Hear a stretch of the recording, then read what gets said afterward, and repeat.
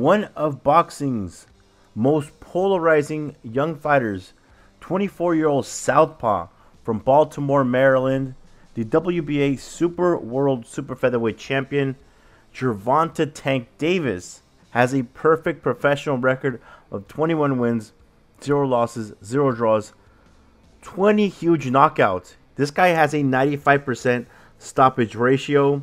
He's loved for the stuff he does in the ring, and he's admired by many for the flashiness and the swagger that he has outside of the squared circle. Gervonta Davis, though, has not been very active since 2017. He's only had 2 fights since August 26th of 2017.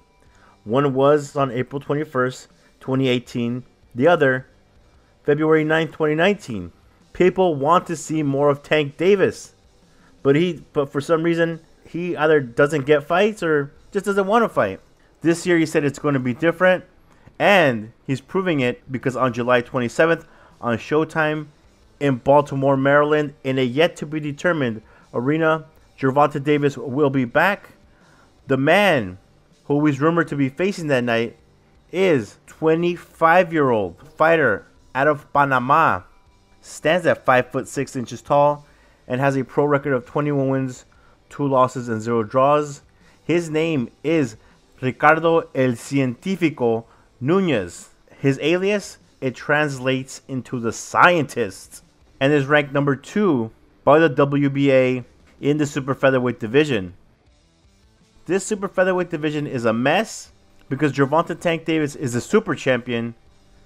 Andrew Cancio is the world champion. It's basically like the WWE having the Universal Champion on Raw and then having the world champion on SmackDown. And then one day the WWE saying, nah, we'll have both champions on Raw. We won't unify the titles, and they'll both be world champions. It wouldn't make any sense if that scenario happened, and it doesn't make any sense right now. Anyways, Gervonta Tank Davis is due back July 27th in Baltimore, Maryland. His fight will be on Showtime. His opponent is likely going to be this mandatory Ricardo Núñez from Panama.